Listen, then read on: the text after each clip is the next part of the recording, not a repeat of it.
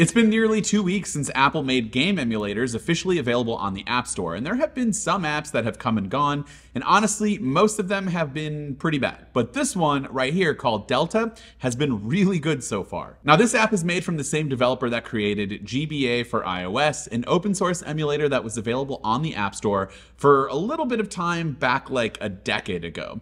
GBA for iOS led to Delta, which is the emulator that you see here, and has been available outside of the App Store, but is now officially allowed on the App Store by Apple.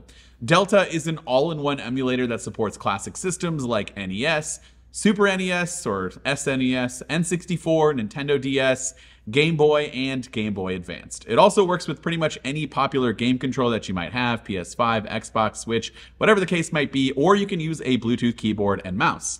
It even supports cheats, you can save, you can have backups, syncing, and so much more. There's so many features. It's really, really good. And honestly, it's also really easy to get games loaded up pretty quickly via whatever ROM you might have on your phone.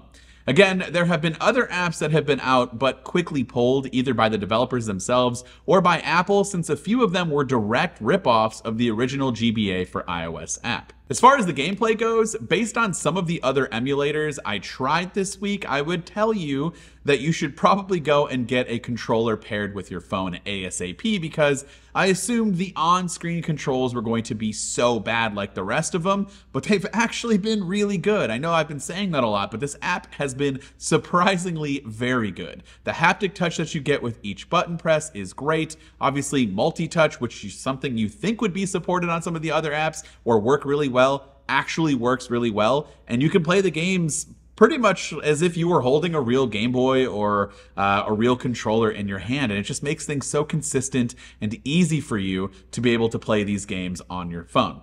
Honestly, I've been playing some of the classics on it, and again, everything just works really, really well. I also love some of the bonus features. You can have a button that's held down constantly. You can fast forward through things. I love that you can change the artwork to make your library clean. The appropriate controllers appear for each corresponding console, but you can also change that if you want to.